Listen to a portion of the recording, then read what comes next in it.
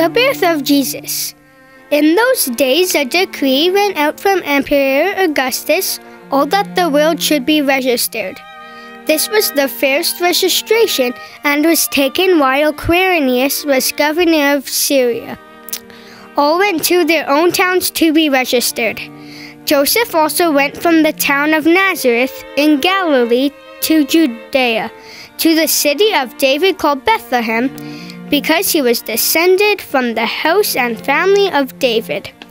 He went to be registered with Mary, to whom he was engaged, and who was expecting a child. While they were there, the time came for her to deliver her child. And she gave birth to her firstborn son, and wrapped him in bands of cloth, and laid him in a manger, because there was no place for them in the inn. In that region there were shepherds living in the fields, keeping watch over their flock by night. Then an angel of the Lord stood before them, and they were terrified. But the angel said to them, "Do not be afraid, for see, I am bringing you good news of great joy for all the people. To you is born this day in the city of David a Savior, who is the Messiah, the Lord. This will be a sign for you. You will find a child wrapped in swaddling clothes and lying in a manger."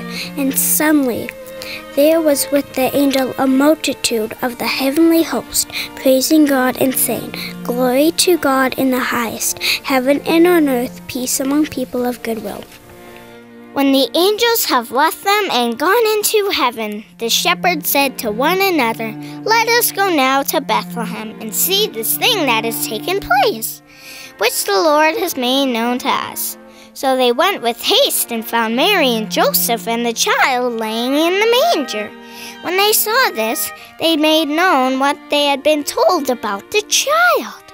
And all who heard it were amazed at what the shepherds told them.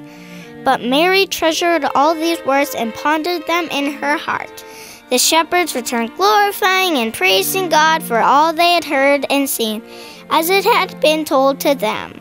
And this is the story of the birth of baby Jesus, as written by Luke.